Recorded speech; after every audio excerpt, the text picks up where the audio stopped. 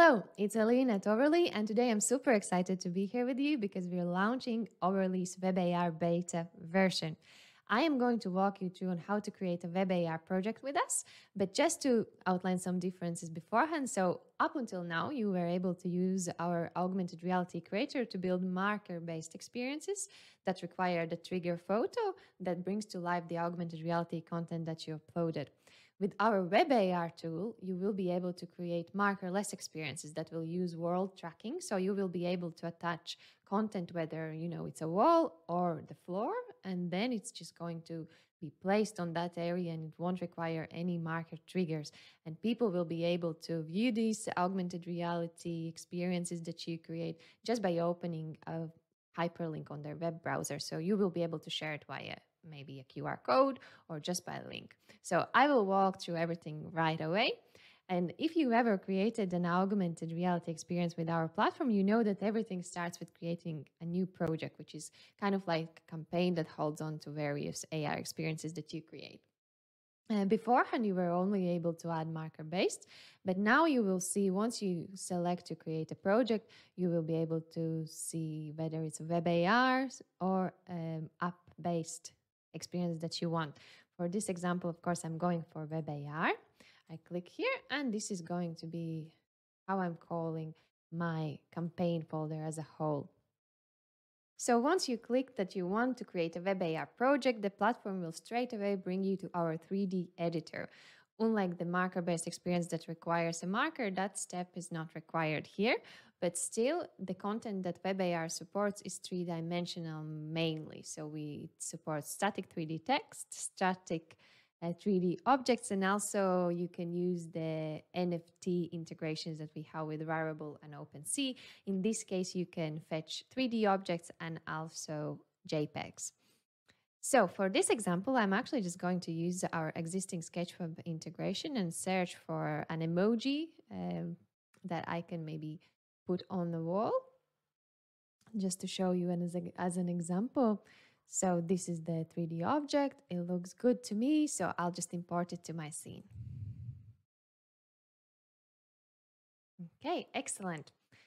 And as you know, 3D objects can be combined actually with the 3D text that we have. So I will go ahead and do that also.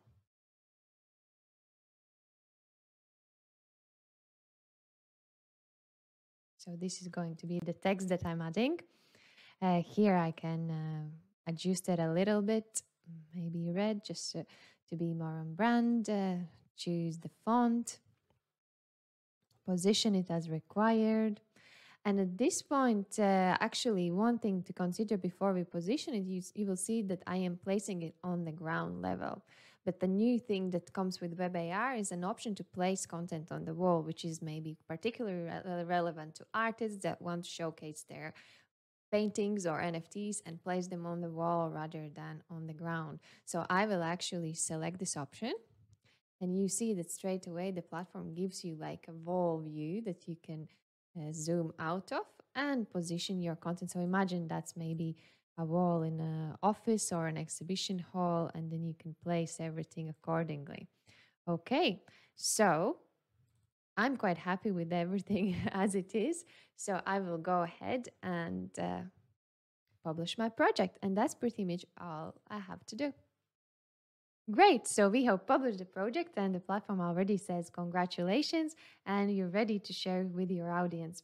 It does say that you can scan this QR code to test it, which you should do definitely because you should test your campaigns and content before it goes out to your audience. But also, please know that this is the same QR code that you should download and place it on your posters, business cards, brochures, wherever your AI campaign is going to be. This is the same QR code that you download and share around.